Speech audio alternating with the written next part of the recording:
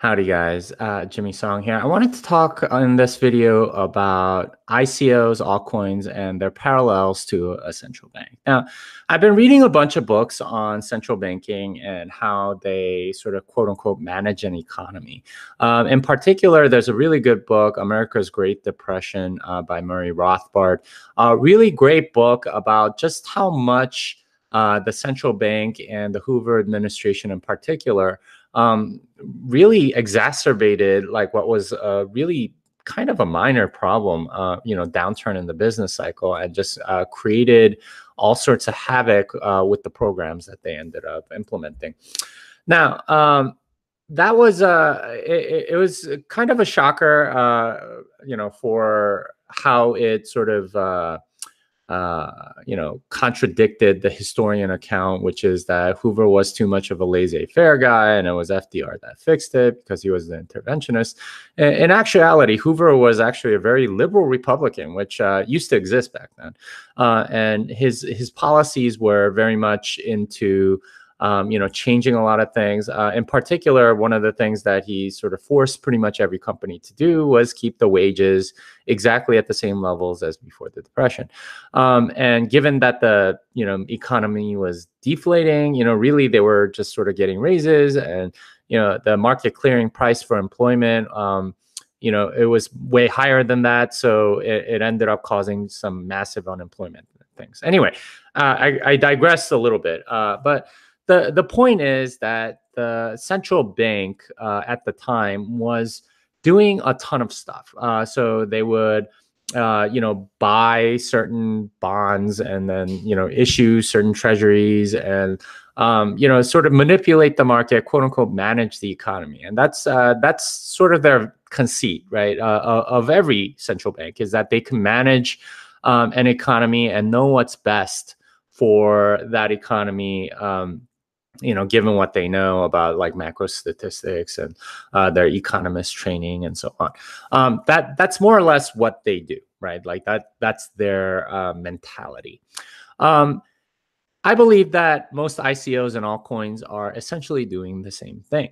So Ethereum's a classic one because they started out in a particular way. They did a crowd sale, then they had this giant pre-mine, including like a huge founders reward and things like that, so that they could control things a little bit, and not just a little bit.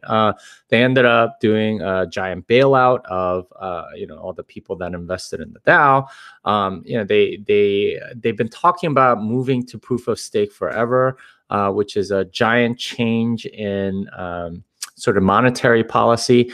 They're trying to manage their economy, right? Like based on sort of social good or something like that, instead of being hands off.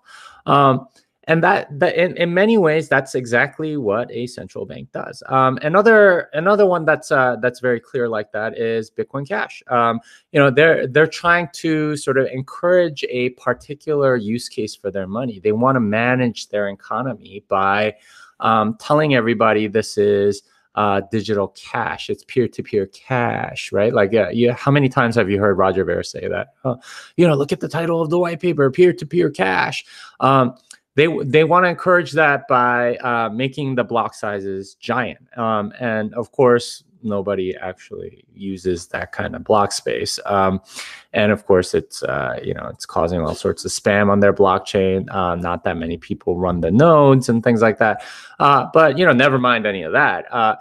They're getting to manage it in the way that they want. And this is true of almost any centralized entity, is that the temptation to meddle in sort of the economy that you've created gets really, really large. And sooner or later, it becomes sort of like the thing that defines you. It got to the point that when ABC and SV split, that Bitcoin ABC had like 6 or 7 patches, like back to back, as a way to sort of quote unquote defend against the hash war. Now, if that sounds a little bit familiar, it should, because this is always the justification that a government gives for taking away civil liberties, right? Like 9/11 Patriot Act, right? Like, oh, we're in wartime. We're going to suspend, we're going to implement martial law or something like that. This is a very common thing to sort of take more control during times of crisis. And it turns out that government doesn't like to ever give that back. And it's only with the citizenry that pretty much demands it that it gets back to the people. So and you could see this sort of playing out. It certainly happened with Ethereum, with the DAO, right? Like it's they made a choice to roll back a bunch of transactions and things like that. And it happens all the time with these coins. And in that way, it's very much like a central bank, like a government, like an administration that gets to decide, okay, A is good, B is not, and we're going to sort of force the market in this direction.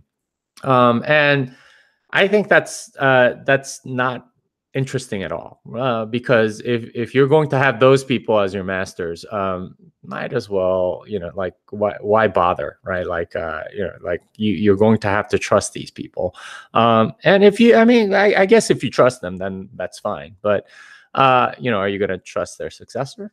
Are you going to trust the people that might, you know, take over the governance of that coin eventually? I mean, some of them have like criminal records and stuff. Like, are those the people that you really want to trust your money with? I'd rather have a decentralized currency like Bitcoin. And I think people are starting to come around to that fact. And in a few years, I think it'll be like utterly obvious that that was the case. But for now, a lot of people still have this fiction that their coin is decentralized, when in fact, a central committee is, calling all the shots. Anyway, those are my thoughts. Hope that helps you. This song is done.